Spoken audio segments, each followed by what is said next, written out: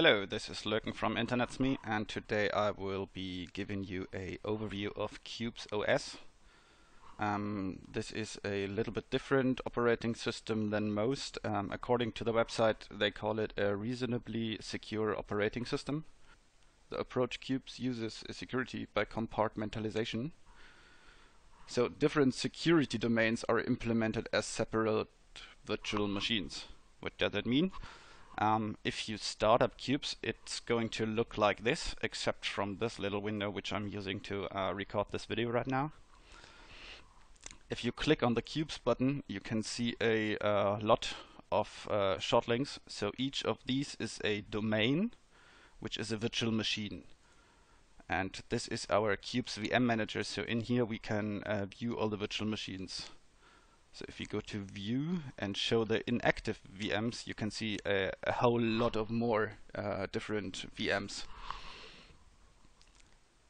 So they have different icons and different functionalities. You can see, let's start from the top. So the first at the top is the DOM 0, which is our graphical user interface. It's basically used to show the windows for all the different machines up in here. It doesn't have any network connection and it cannot be accessed from any other virtual machines. It's basically a one-way street. Then we have the system VMs, which are some kind of virtual machines that are used for, like the name says, the system. The sysnet is basically a little virtual machine which is connected to the network interface. And in case that your network card would get compromised, there is no way to access the data from all the other virtual machines. Then we have the sys firewall, which is basically just some net forwarding. And we have the sys Unix, which is a Unix gateway that basically means it connects to Tor. And all the data that is transmitted to the internet is being redirected through the Tor network. Then we do have the template VMs. So a template VM is, like the name says, a template, and we also have the app VMs. And those app VMs are all based on a template. So you can see Untrusted, Personal, Work, and Vault are all based on the Fedora 23. That's needed. For example, just imagine you have all these different virtual machines and they all have a browser in them, and you get a new version of your browser and you want to update that version. If you wouldn't have a template VM, you would have to update the browser in each of those virtual machines. With a template VM, we can just start up the template VM, update the browser, and then restart the other VMs, and they all get the software updates in them. And that is also the first step we are going to start. You can see here is a little arrow and it says updates pending, which means that there are some updates for our template VM. So let's start that up. And we can just open a terminal inside our Fedora 23.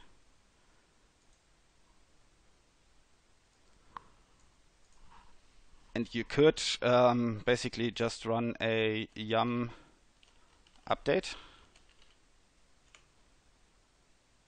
but that is not going to give us any output, and that's because there is no network connectivity in here. So if we take a look at the VM settings, you can see that under firewall rules we have a deny network access. So basically this virtual machine has no access to the internet, and since we want to update it, we can just allow full access for 5 minutes, and now we can use the network. So instead of manually doing this, you can also just right click here and click update VM, then that's basically what it's going to do. So let's run our update.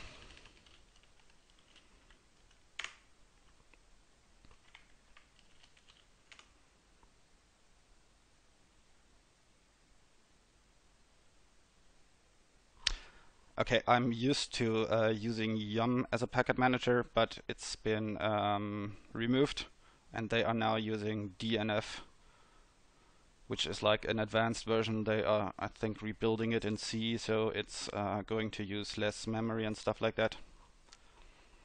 So now the repository is updating all the packets, and it's going to take some time, and I'm going to speed that up and see you in a bit.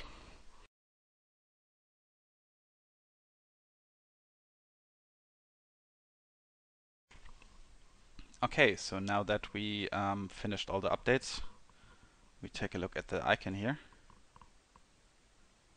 And it tells us the template VM must be stopped before changes from its current session can be picked up by this VM. So first off, we gotta stop the Fedora 23, the template VM. You can either do it by entering sudo power off or right-clicking here and clicking on shutdown VM.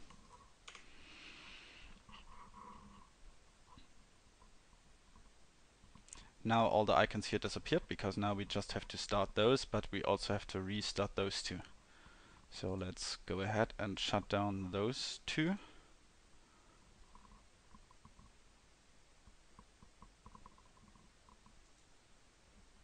And the last one.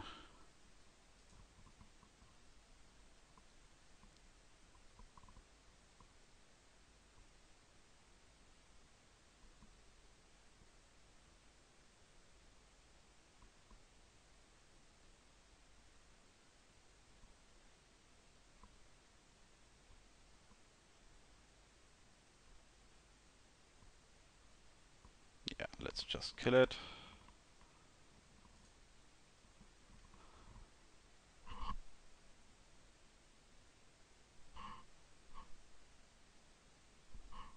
Okay, so now we start up an application in the personal app VM. Just a simple terminal. And you will notice that it starts by booting up the sysnet. Then once that is done, it's going to move on to the firewall one.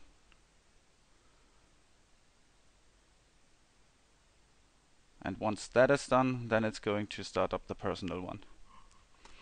Why is that? Okay, so if we look at the VM settings, you can see that the personal VM uses the sysfirewall as a net VM. So meaning the traffic from this VM leaving goes to the sysfirewall. If we take a look at the sysfirewall, you can see that it's using the sysnet. And the sysnet, so basically the sysnet is connected to your device. So in case that the device would be compromised by, I don't know, some malicious firmware or something like that, then it still couldn't access the data inside the other virtual machines.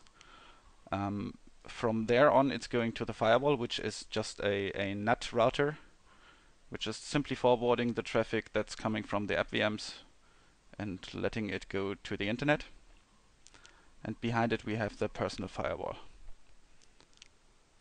Okay, so let me show you another example of what I mean with jailed app VMs. So if we open a Firefox here in the personal VM and we go to the Qubes website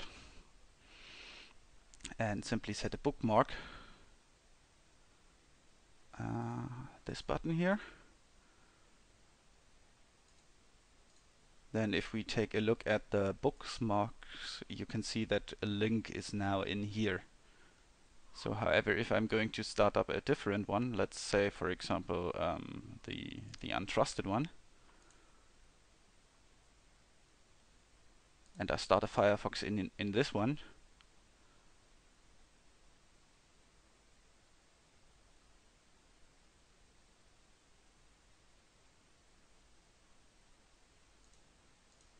and I take a look at the sidebar here, you will see that there is no such bookmark.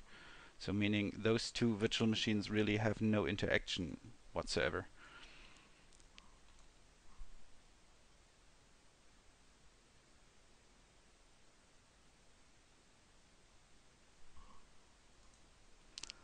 So what you can also do with the different virtual machines is change the resources allocated. So in this computer I have a CPU with 16 cores. So I want to add more to the personal one. So I already did that here. By default it's set to 2, and I'm going to change that to 10.